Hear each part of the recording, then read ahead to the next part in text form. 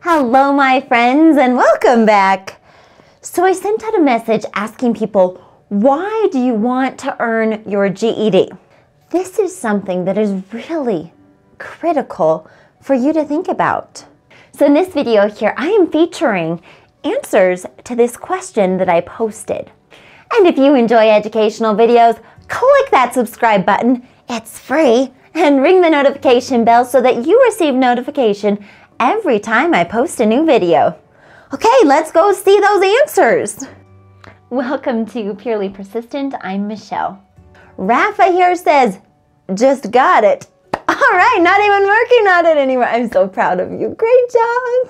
But Rafa wants to become a soccer coach and to have the satisfaction of completing a vital step in his life. Gamer Rage, I'm 19. See, it doesn't matter what age you are, right? You can be younger, you can be older. What matters is that you're determined. I worked as a contractor in the shipyard. Since my contract ended, I wanted to focus on my GED so I can permanently stay in the shipyard. Obtaining this credential can actually give you raises and promotions in your current career if that's the path you want to take. Chase of Havoc, to improve my quality of life and have the credential. It's essential in my point of view with the way the world is now. Honestly, I agree. It's very essential, so get this done. Miria says, I want to earn my GED because I would like to go to the university and become a medical coder. The world needs more medical coders. In fact, it's a growing career with a really bright outlook. There are many comments from folks indicating that they want to obtain their GED or HiSET so that they can go to college or university. Look at some of these.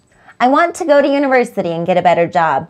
I need to start my studies at the community college because I want to go to college to further my studies to get a better job. I really want to go to college and make more money.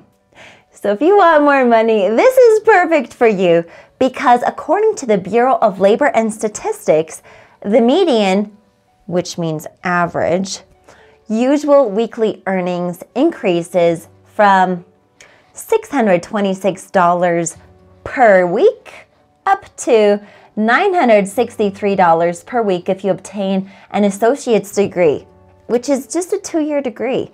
And that is a $337 difference per week. What would you do with an extra $337 per week? This next one here makes me giggle. Web Trash was bored, found out there were only 28 bucks, and I was like, why not? I don't got one. You know what, Web Trash? I'm glad you were bored and that you're doing this because your future self will thank you because you'll have a lot more opportunities with your high school diploma credential. Now, Leah Kathleen here has a very emotional story. Leah had a child at a young age and had a lot of difficulties with Child Protective Services. She was separated from her child and really lived a challenging life. But now Leah is 27. She's in a supportive relationship where her fiance is encouraging her to get this done. And I love what she says here. I'm taking back my life and it's long overdue. Leah, you've got this, okay? You can do this.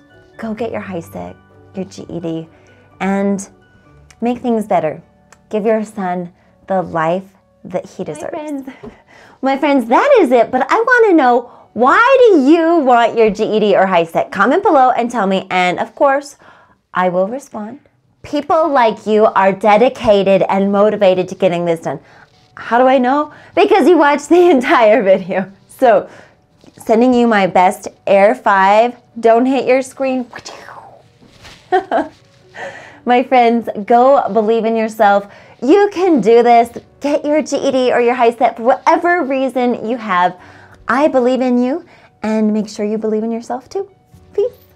Well, if you're going to come by, you need to be in the video. Say hi. Meow, meow.